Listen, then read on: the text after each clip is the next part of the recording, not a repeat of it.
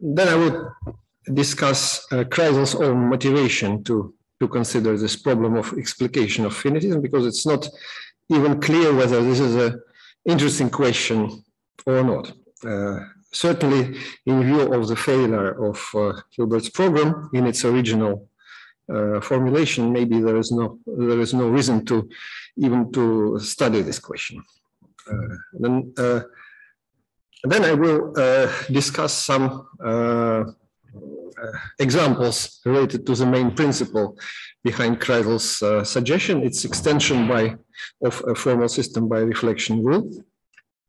So it will be some examples discussed. Then I will go back on the original ideas on finitism, which are mainly from the book Hilbert and Bernays, Foundations of Mathematics. Then I will turn to Kreisel's solution and his main claims, and finally go about objections and some search for remedy, if you like. Okay, so that's a general plan. So let's go to item 1. What is finitism? Of course, finitism is a broad, let's say, stance in the foundation of mathematics that appeared in the context of Hilbert program. According to Hilbert, and later as explained in Hilbert and Bernays, finitism contains those elementary methods of reasoning about finite objects, integers, words, etc., that are beyond any doubt, and in some sense prior to any actual mathematical reasoning. So it was clear for Hilbert, and it was discussed extensively also with this debate with Poincaré and others, that one cannot pull, so to say, oneself out of the morass by hair. So one needs to have something in order to start. And that something clearly for Hilbert was some restricted means of reasoning which are reliable. And this reliability for him was associated somehow with the conception of natural numbers as a potentially infinite totality rather than actual infinity. Because Hilbert viewed actual infinity as the source of philosophical difficulties in mathematics, so he insisted on finitistic methods in the context of his program. Hilbert's program required 2 steps, as is well known. So first step is axiomatization of contextual mathematics in some kind of formal system. That's step 1. And step 2, proving the consistency of that formal system by finitistic means. So for this reason, it was not necessary for Hilbert, so by reliable in that sense means. So for this reason, it was not necessary for Hilbert to clearly delineate finitistic methods. Only one particular proof was needed to be accepted as finitistic, which could probably be done just by examination of the particular proof. And this would then justify the use of infinite sets in mathematics, because these methods would be proven consistent. And for Hilbert, that was enough to justify the use of such methods. This was a beautiful idea. However, such a proof never appeared. And Gödel essentially put an end to Hilbert's program in its original form. However, as is also well known, this study did not end at this point. Rather, there are weaker forms of Hilbert program, usually called Hilbert's program of establishing conservativity of infinitistic methods or finitistic methods. In other words, proof-theoretic conservation results have been later interpreted as partial answers to weaker forms of Hilbert's program.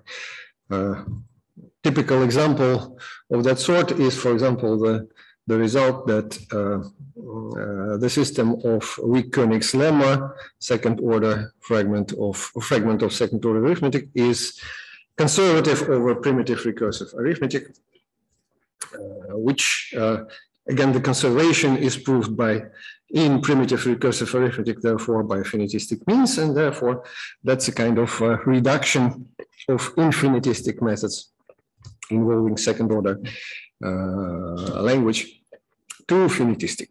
So that's how one interprets this weaker version of realization of Hilbert program in some particular cases. Okay, so let me, to be more specific and to give you the gist of Kreisel's ideas, I would like to remind you about primitive recursive arithmetic. So that's let's say, sufficiently standard system of arithmetic, which is by practically all approaches considered to be part of finitistic methods, at least part of finitistic methods. So finitistically, an example of finitistically acceptable axiomatic system. So the language of primitive recursive arithmetic contains constant zero, successor function, and equality, and also function symbols for all primitive recursive programs. So here one should be careful not to confuse primitive recursive functions, extensional objects, with primitive recursive programs, that is, actual terms from which are actual definitions, if you like, of primitive recursive functions. And axioms of PRA are quantifier-free logic in some form, so propositional logic, but in the language of predicate calculus with terms. And then we have successor and equality axioms, the standard ones, defining equations for all primitive recursive function symbols here, and the main mechanism of inference, the quantifier-free rule of induction. So if one has derived, if phi is some quantifier-free formula, then from phi of 0 and phi of x implies phi of x plus 1, we may infer phi of x. So here, of course, the language has no quantifiers. Therefore, all variables are free and they are understood as implicitly universally quantified. So when we assert phi of x, it means that for all x, phi of x. So something like that. So this is the basic principles that are usually considered to be acceptable by finitists. One can also remark here that there is an equivalent purely equational formulation of primitive recursive arithmetic. That is, we may abandon even quantifier-free logic. So basic formulas are then equations between primitive recursive terms. And we have equational reasoning. And one can replace this rule of induction by another form, equational form of induction rule, which delivers then an equivalent formal system. So in equational PRA, one can, in fact, introduce all these extra mechanisms, logical connectives, and so on. So that's the basic formal system, which allows us to illustrate some or to discuss further issues. Okay, can one, so as I mentioned before, for Hilbert, in the context of Hilbert's program, it was not really necessary to clearly delineate the extent of finitistic methods, because he hoped that after one sees an actual finitistic proof of consistency, that particular proof can be recognized as such, and the problem simply will not arise. However, later several people came forward with suggestions which provide, which seek some kind of answer to this question: what exactly are finitistic methods? And there are two such suggestions that I know. The first one historically was Kreisel's solution. And the answer of Kreisel is essentially that finitistic methods F are equivalent to, for all exists, theorems of piano arithmetic, of full first order piano arithmetic. Here we will be discussing this at length later, but a much simpler solution is by Tate, William Tate, who provided arguments and suggested to identify finitistic methods just with primitive recursive arithmetic.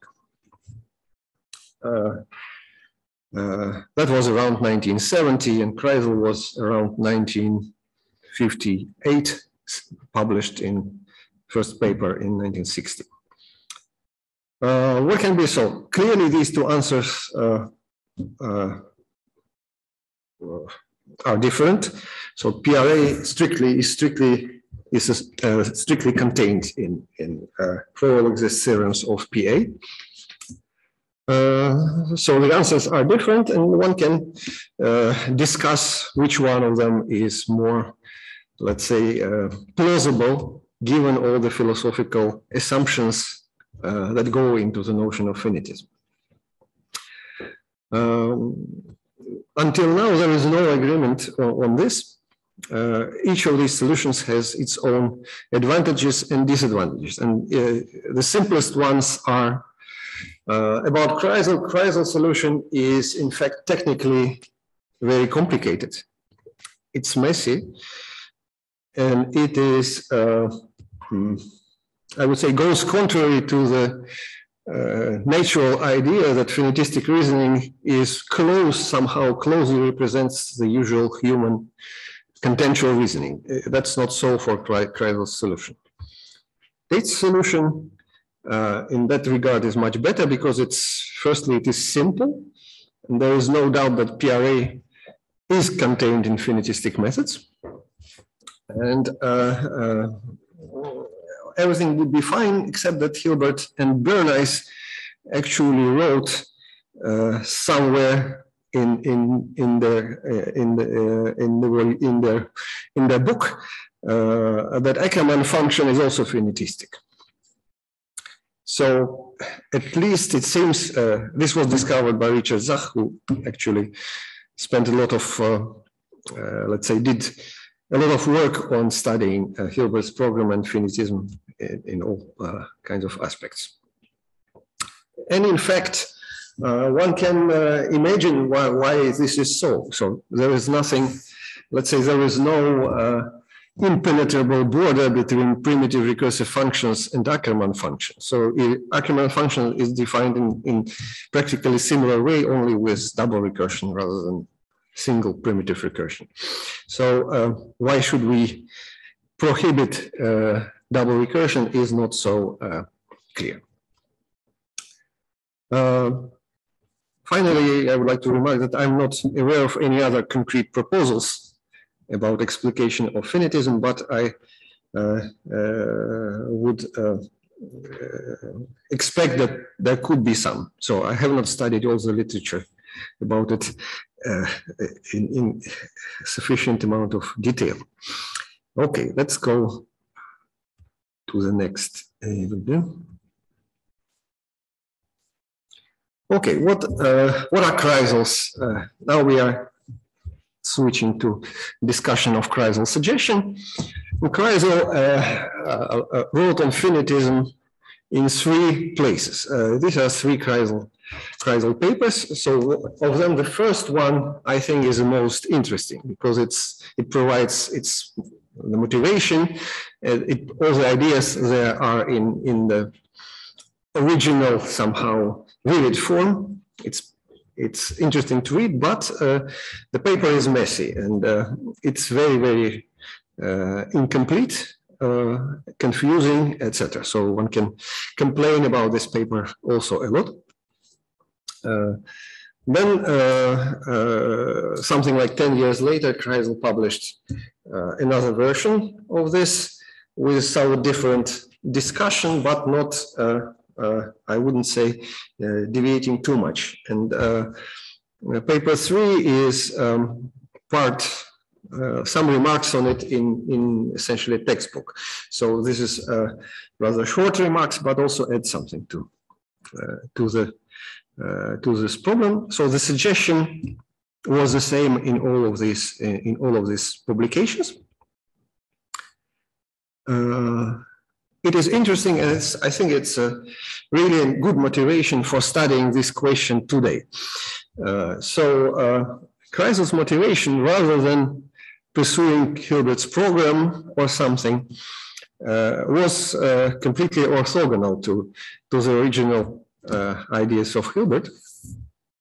So he begins his paper by these 3 essentially claims. So first, one can observe that by Gödel's first incompleteness, or at least I can interpret it so, that Gödel's first incompleteness theorem, the informal notion of arithmetic truth, cannot be formalized in the originally intended sense of formalization.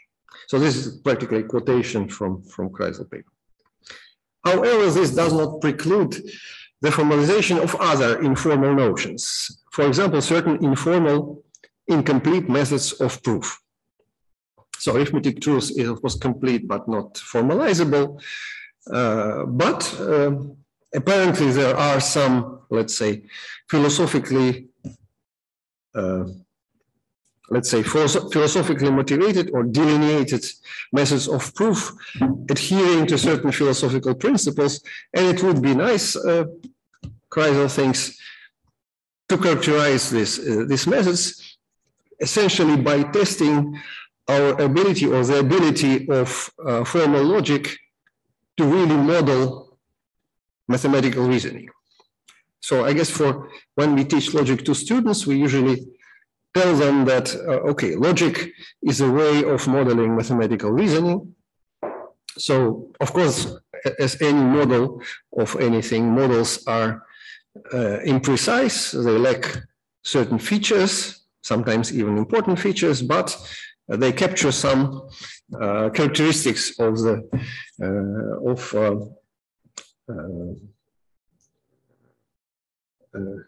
phenomenon that is being modeled.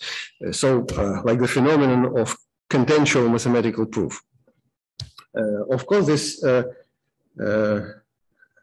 let's say, the fact that formal logical systems can model anything is very important as a kind of important motivation for mathematical logic in general, because if they cannot model anything, then they're not good at all. One can forget about this and be happy. So clearly for Kreisel, that was an attempt to check whether this modeling idea would work for some concepts he sort of considered to be more or less defined, like finitist proof and similarly predicative proof. Okay. Do not forget to cite Dana's quote. Okay, now I will switch to another PDF.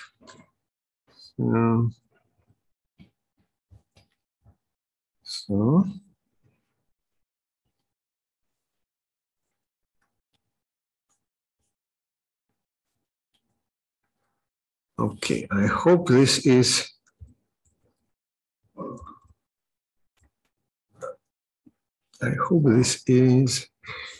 visible to some extent. So this is a short paragraph written by Dana Scott in reviews section of the Journal of Symbolic Logic, and that's his review of Kreisel's paper I'm going to talk about. So he begins as follows. This brief paper is an exceptionally clear description of the author's program for making precise the notion of a finitist proof in arithmetic. The notion itself is not finitist, but this does not mean it cannot be defined mathematically. Just as the fact that arithmetic truth is not arithmetical does not mean that the definition in, say, second-order arithmetic is incorrect. An indication of the fruitfulness of the author's definition, which involves a more explicit version of Turing's concept of ordinal logics, is provided by the fact that one can actually establish results about what is provable in finitist arithmetic. So this is an interesting point, which many mathematicians share, is that actually the indication of a fruitfulness of a concept is its, let's say, mathematical naturality and applicability to proving mathematical results. So if the concept somehow works mathematically, then that's an indication that it's interesting and probably is correct. So here that's how Dennis Scott assesses this paper. For example, universal existential sentences where A is recursive predicate are finitistically meaningful, though propositional combinations of them may not be, and the author outlines a method of proof for showing that such a sentence can be established by finitist means even only if it is provable in the ordinary system Z of first-order arithmetic. Of course, this result is of very little comfort to the strict finitist, for he cannot understand the meaning of a proof in Z. At this point, the author supplies a highly interesting alternative for the poor finicist. In the first place, he recalls his previous result that the for all exist sentences provable in Z are exactly the same as for all exist sentences provable in system H of intuitionistic arithmetic due to Heiting. This purely syntactical theorem is finitistically meaningful and finitistically established. And then in the next step, the author shows the finitist how to make any proof in H of an for all exist sentence and transcribe it mechanically into a valid finitist proof of the same sentence by means of a very natural translation procedure. Thus, even though the finitist has no conception of the totality of all finitist proofs, he has a perfectly definite way of obtaining from proofs in Z or results he can understand, proofs he can also understand. That's a very strange, in fact, situation if you think about it. The curious situation is that the finitist can never comprehend why the method always works. But the achievement of the author is that he can make us understand the reason. Unfortunately, this paper gives only an outline of the details needed to make these results concrete. Let us hope the author will publish them soon along with his work on predicative proof, which is also alluded here. Okay, that's all the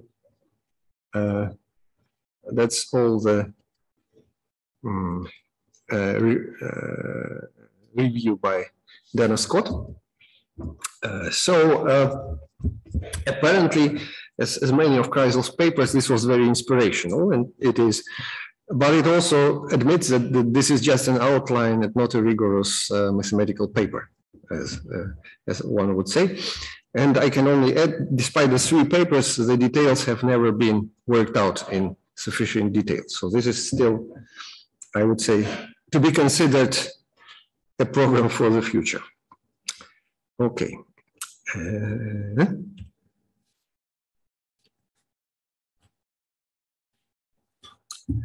Now I come to the, let's say, outline of some ideas that go into Kreisel's solution. And the main mechanism he applies is this, what I call extension by reflection. Roughly speaking, it goes this.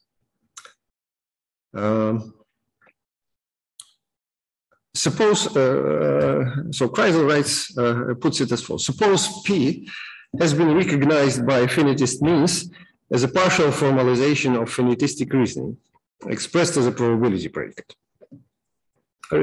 Probability predicate in arithmetic. So P of X is existential arithmetical formula.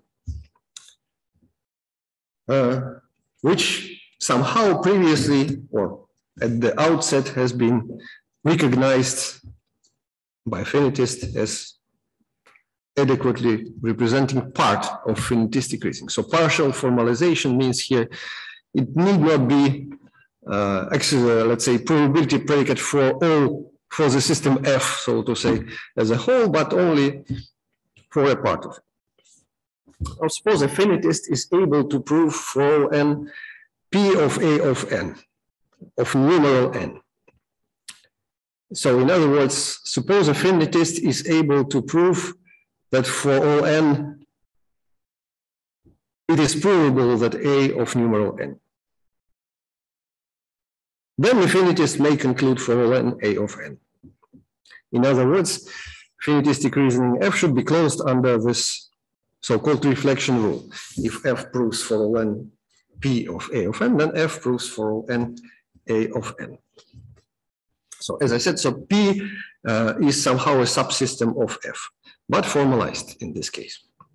So this sounds, I would say, rather convincing, or at least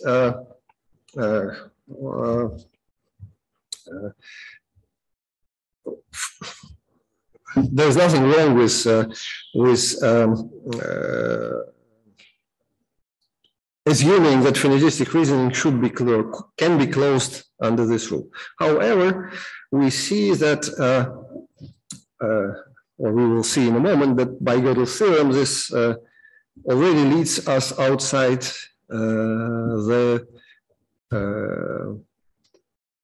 the finitistic reasoning, the part of finitistic reasoning that was formalized in P. So this goes beyond P, and therefore this rule actually extends P. So let's see how it works by considering three examples. Examples are quite standard and simple. So first example is, let P be a probability predicate for primitive recursive arithmetic, which, as we know, is usually accepted as a partial formalization of finitism. So if you are now a finitist, you may actually, like, for example, Hilbert and Bernays, they wrote a book where they practically stated all the axioms and rules of PRA as finitistic. So they accept PRA as finitistic system. And then, so it can be arithmetized, and there is this predicate P.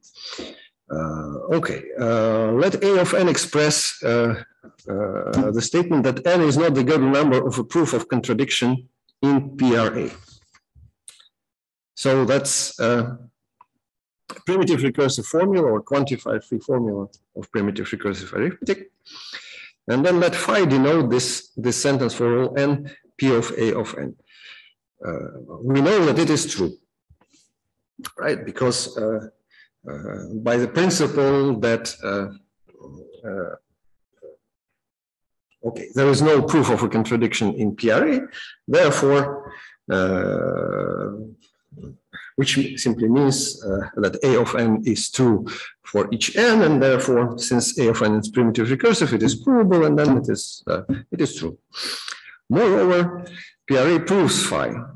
Hence, one would be able to conclude finitistically for all n A of n, which means consistency of PRA.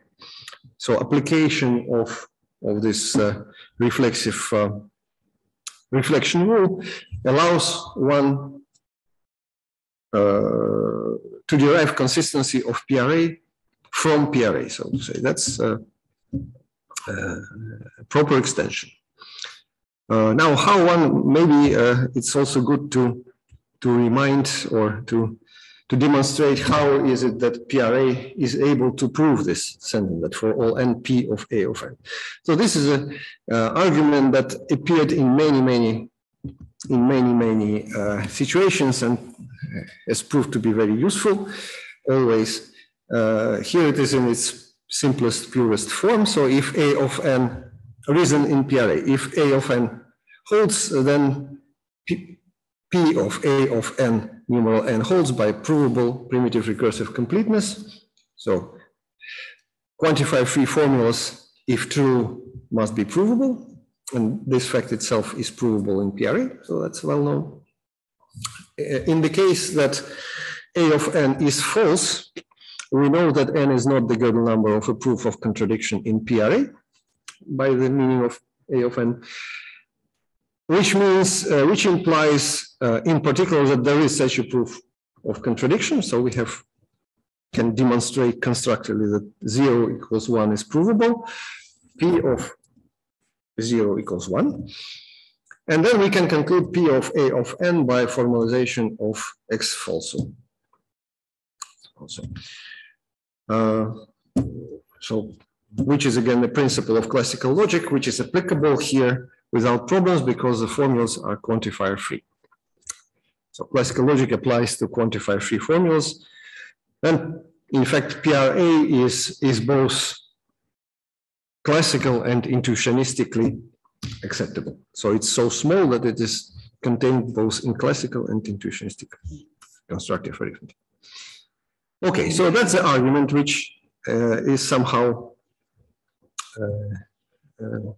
has this dichotomy, and it relies on decidability of A of n, either A of n or not A of n, but as I said, A of n is quantifier free, so that's easy. Now something a little bit more interesting. So consider the example 2. Let now A of n express a stronger statement. N is not the, or another statement, n is not the Gödel number of a proof of contradiction in piano arithmetic, in PA. So rather than speaking about proofs in PRA, we now speak about proofs in PA, which is perfectly possible to do in PRA because PA can be arithmetized in a standard manner. Let P be a probability predicate in PRA as before. So we change A of n, we do not change P. And the formula phi is, again, would be as before, but now it's a different formula. So phi is for n P of A of n. And we, again, as before, can conclude that formula phi is true. However, now our belief that phi is true is based on the belief in the consistency of PA, essentially on the formula for all n A of n. Because in order to conclude that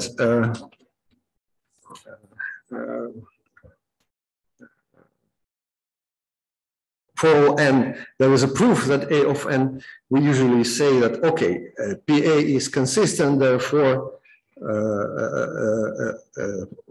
for each n, particular n, there is no proof, n is not a proof of contradiction, and since this fact is primitive recursive, it must be provable, therefore P of A of n. So that's how we actually reason. So we use the assumption, so to conclude that phi is true, we use consistency of PA.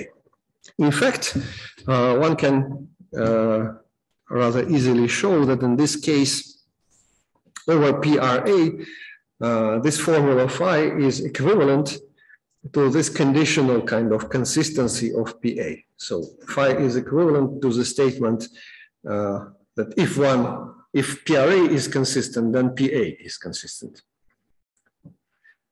So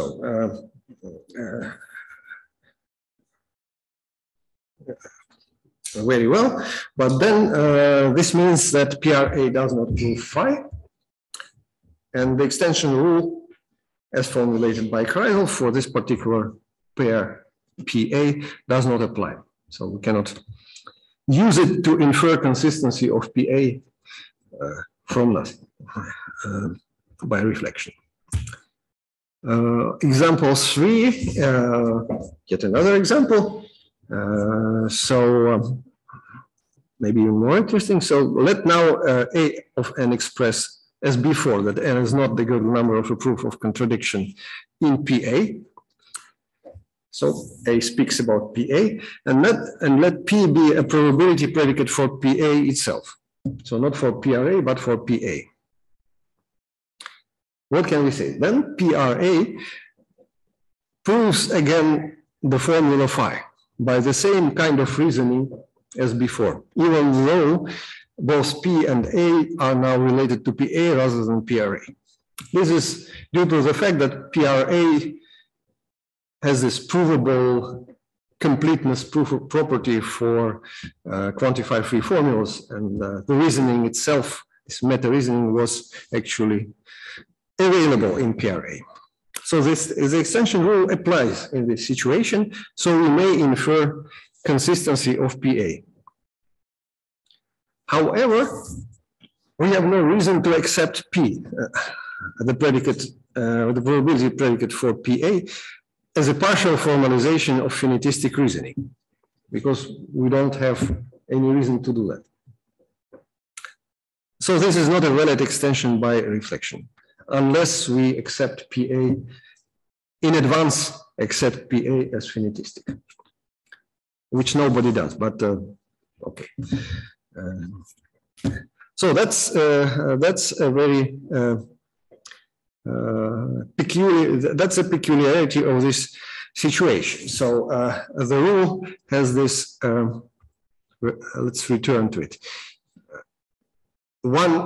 This item 1 in this. Maybe I can even write here. This one should be able to. So this item 1. So makes it not a simply applicable inference rule. So it applies once one has established that P is a acceptable probability predicate. Oh, maybe one more here. Yeah, this rule. So to apply the extension, one needs to recognize that P of X is a partial formalization of finitistic reasoning. So of all these examples, I would say Kreisel would, let's say, consider this first situation, example 1, proving consistency of PA as completely finitistic. So that's, but not the other two, each for different reasons. Okay. So here is this partial conclusion that by Gödel's second theorem, as Kreisel and Dana Scott noted, finitism goes beyond any partial formalization of its P, of any formal system partially formalizing finitism.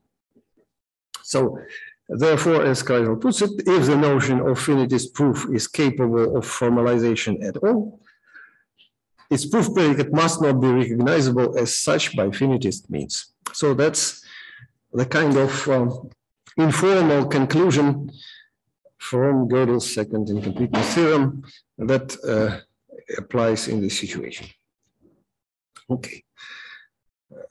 Notice that it already involves some rather vague notion of recognizability of a proof predicates by finitist means, which of course needs some explanation. So remarks here are two remarks. So first, in general, it is not clear on which grounds can a finitist accept or discard probability predicates. It seems to be a difficult task for a finitist. And second remark is that there is nothing specifically finitistic about the extension by reflection. It would also apply to other concepts as well. In fact, Kreisel's and Pfefferman's explication of predicativity involved the same kind of rule. So, so that's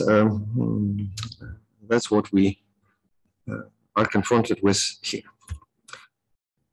To proceed, let me, how much time have I used and how much time do I have? 20 minutes, okay, good. Okay, good. So quickly, let's quickly go over Hilbert and Bernay's remarks on finitism, because this is our main source, sort of official source of information of what finitism should mean. Otherwise, we can fantasize or invent our own interesting concepts, which is a good idea, maybe. But we will be, certainly what Hilbert and Bernays wrote is relevant here. Also, I know that they wrote it in the second edition of their book, which is already after Gödel's theorem. So that's a late views of Hilbert and Bernays. That's not early naive Hilbert on finitism.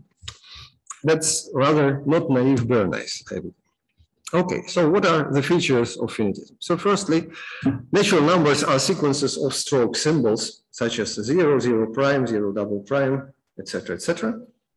So finitism for Bernays is essentially about manipulation of symbols. So that's their main field, so to say, which is understandable because, okay, formal proofs are symbolic, so we sort of adapt our methods to that. Okay, now what principles of proof go into finitistic reasoning? So first, such simplest principle is calculation or computation.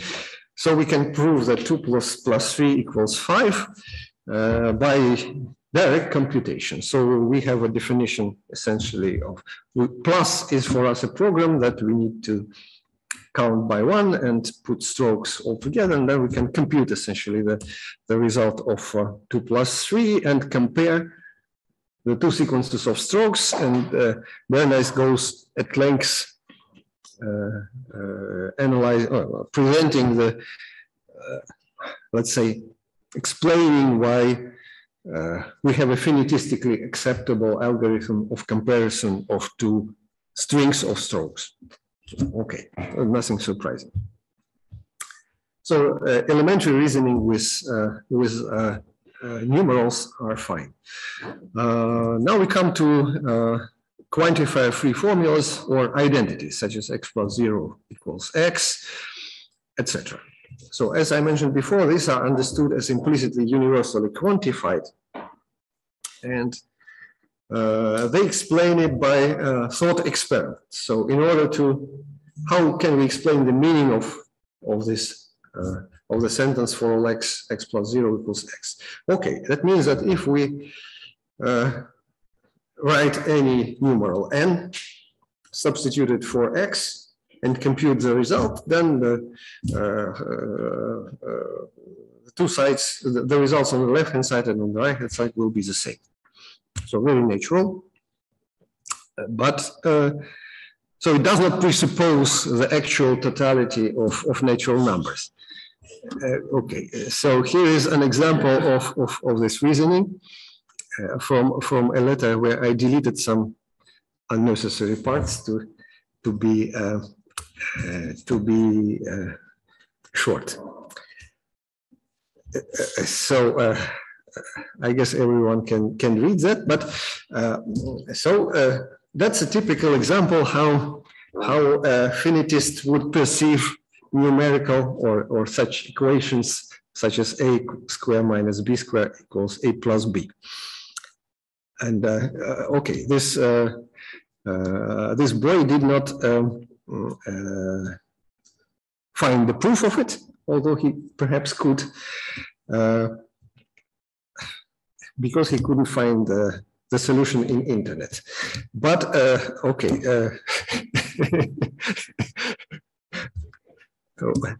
However, you can ask, there is also something interesting about this, something more serious about it, because one can ask, why did he actually fail to find this proof? Because I'm pretty sure that children of 8th or 8th grade in school, they know everything about symbolic manipulation, opening brackets, etc. I think that the main reason here was that he didn't, by formulating the result in this form with two variables, he didn't have a clue that one can actually substitute terms. He lacked the substitution rule. So what he didn't lack is this basic finitistic testing, like, and could test it as experimental fact. But okay, substituting b plus 1 for a is a certain leap of reasoning, which is, by the way, available in PRA, but it's a separate rule. And here we see that it is not always trivial. Okay, good.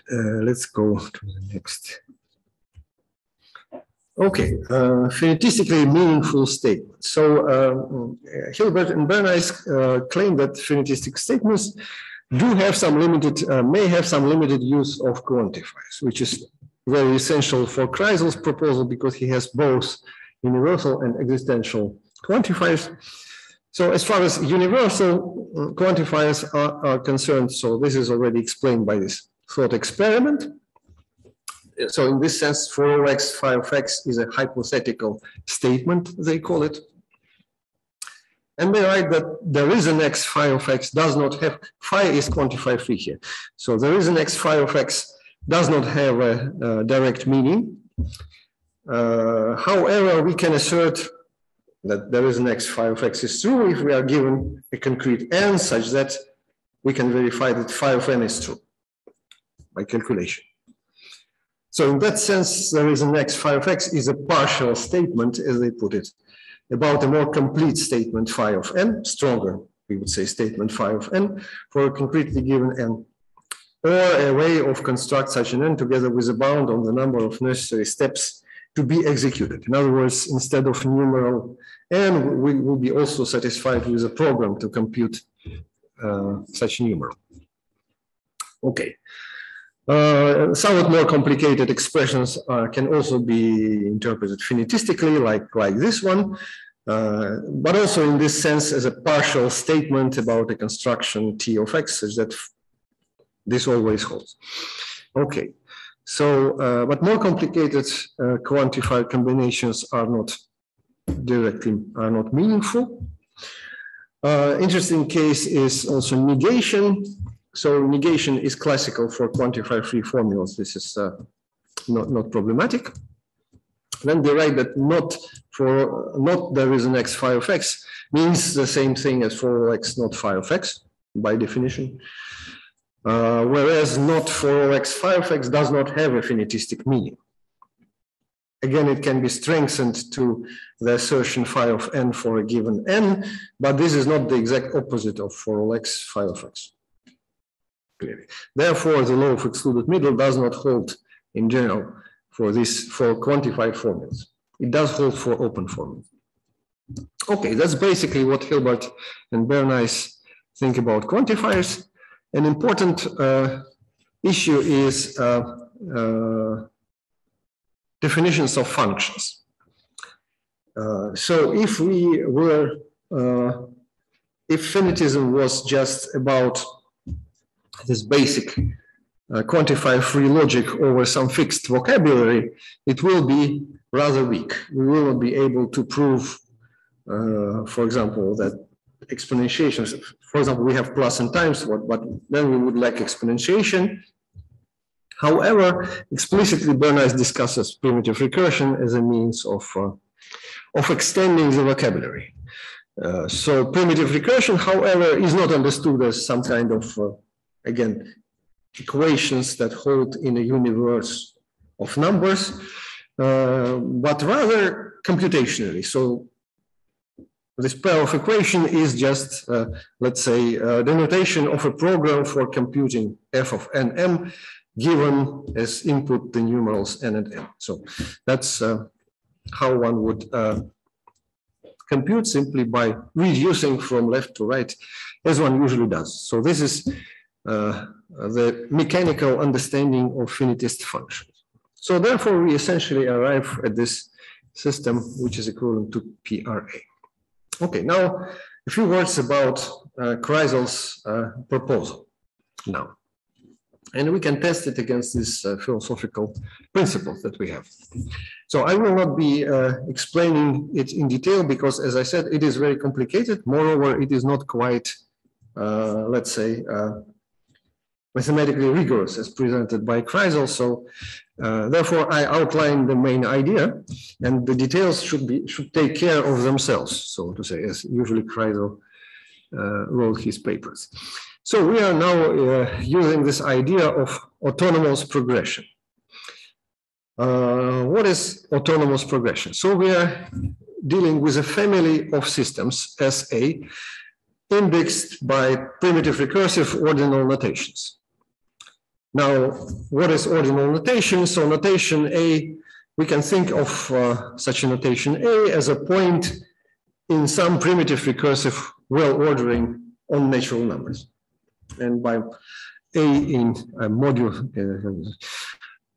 absolute value A is my notation for its order type.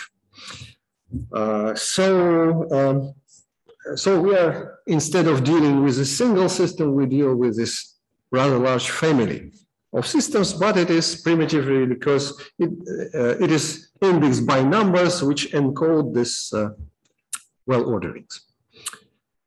Now the definition, the Kreisel definition then goes by defining SA, the system SA, essentially by iterating A many times, the extension principle by sigma 1 reflection over PRA.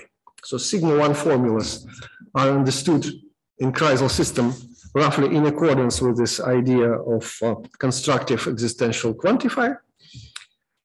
But then we apply this rule not once, not twice, but we are able to apply, or should be able to apply it any given times where A is any primitive recursive well-ordering. We accept a system SA as a partial formalization of finitism as soon as A is proved to be a well-ordering in some system SB, which is already accepted. So in order to, we do not accept all these systems as A as finitistic, but rather as potentially, so to say, finitistic. And the system SA is accepted once we have an actual proof that A is a well-ordering in some system SB, for which we have already accepted. And then H is the union of all systems SA for acceptable notations A. So that's the rough outline of Kreisel's idea. What is the role of well-ordering conditions? It is well known, it's a technical result, but rather clear that if A is actually not well-ordered, then the system SA may be inconsistent. So iterating reflection along a non-well-founded ordering is dangerous if that ordering has provably descending sequences. Then the system is maybe in fact inconsistent. Well-foundedness of an ordering, a primitive recursive ordering curly less than, is expressed, for example, by such a statement. For F, for all functions F, there is an N such that F encodes for any sequence F. There is a number N such that the next value of the sequence is not less than the previous value, something like this. So that's the statement of well-foundedness. However, it involves universal quantification over functions. This is dangerous because, firstly, this is prima facie a second-order statement.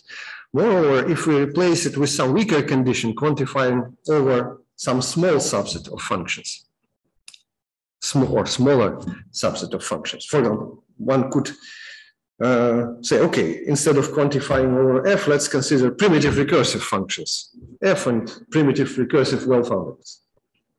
Not so easy because well-ordered structures can become non-well-ordered once new functions appear or become available in your system.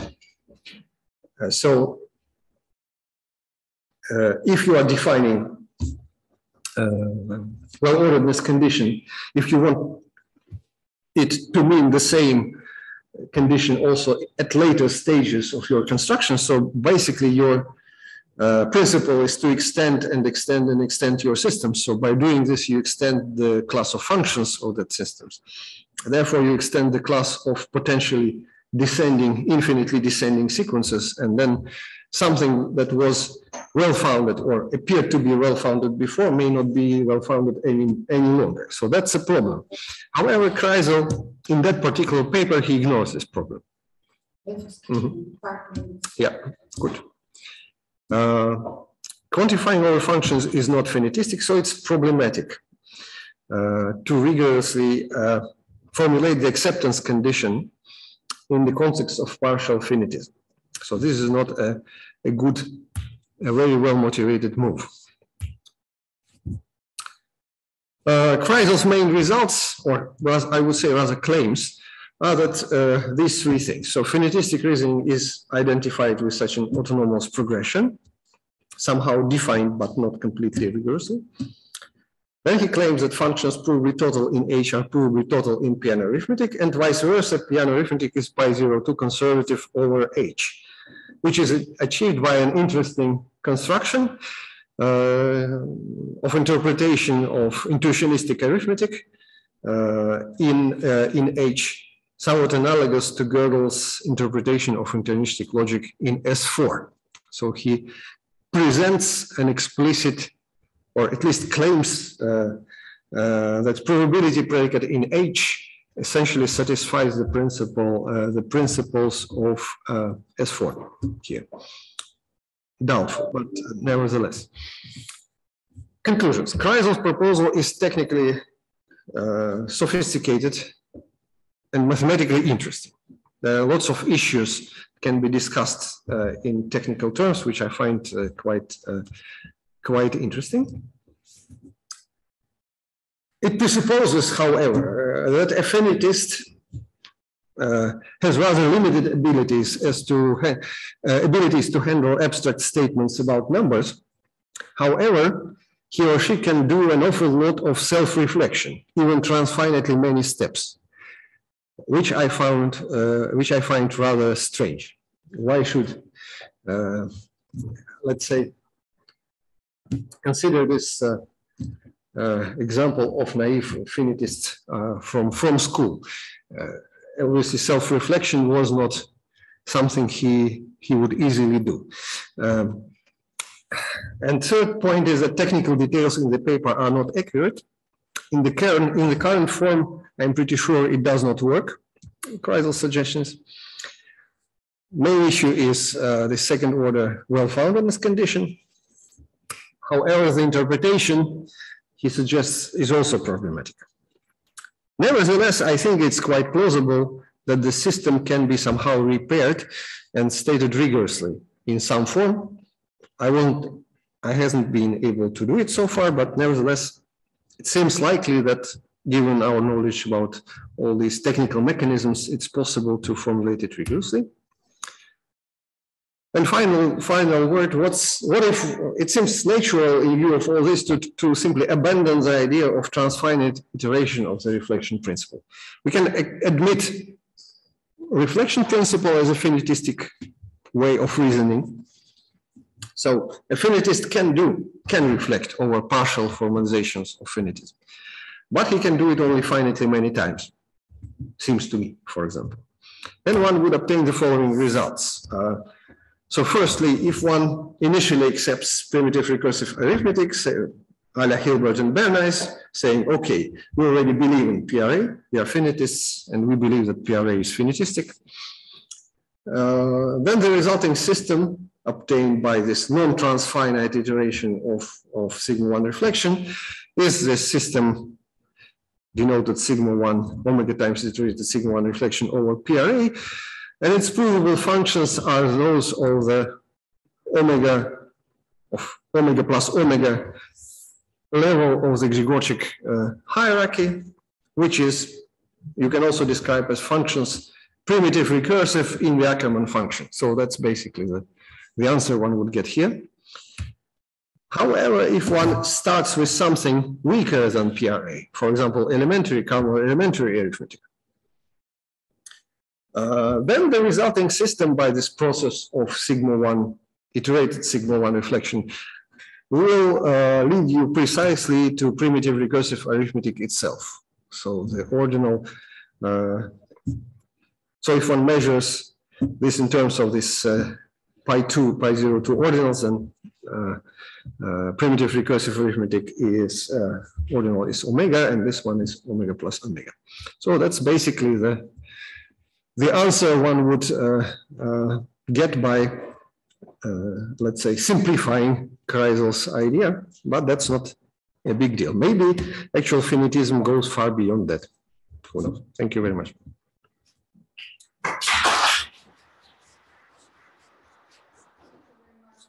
Excellent talk, Dr. Thank you very much for your excellent talk. left, but unfortunately you have no time for questions. What should we do? Very short. Very short. One. Other. Yes. Artyomov. Sergey, welcome. Yes. Well, thank you. Great talk and great attempt. But also, this reminds me another very ambitious project by Kreisel, namely formalization of BHK semantics for intrinsic logic. And it's the same pattern, probably typical for Kreisel now, I can say. A brilliant idea, very ambitious, but whenever it comes to the formal systems, then it fails pretty badly. So in both cases, it's either inconsistent or really contradicts the original intuition, like in your case. But in both cases, there are brave young people. In just another student, former student of mine, Walter Dean, who's now working to repair the Kreisel system for BHK semantics. And it's a very reasonable enterprise to see what kind of, how much could be saved out of this brilliant idea. And I think that your effort with Albert has even more sense, because the finitistic method is something which is in the air and foundations. We really have to clear this out, and it's not actually sufficient effort. Basically, there's two big names involved who really tried, out of mathematicians, who tried really to make sense to the extent possible about these ideas. So just some observations. Thank you. Okay, thank you very much. So it's good to know about Walter Dean.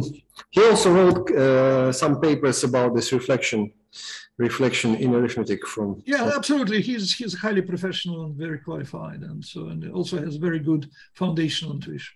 So please, I wish you, like Kolmogorov once told me himself, and by the way, Kolmogorov also shared his personal views about foundations, and he said that the Hilbert's ideas were probably right to have some limited trusted core and to prove the rest of math consistent based on this trusted core. And then we can actually be safe, because we cannot read mathematics of abstract methods. We need them. So the whole thing makes sense, and you're in a very good trend, Albert too, and best regards to Albert too. Okay, thank you very much. Thank you. I'm sorry we should stop here.